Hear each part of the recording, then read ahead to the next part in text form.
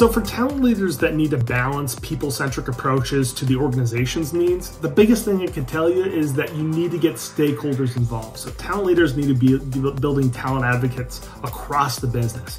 Every talent leader we've talked to has reflected back the same research that we've seen, is that more people are involved in every single talent acquisition, talent management, any HR type of purchase. More stakeholders are involved. Those are longer processes.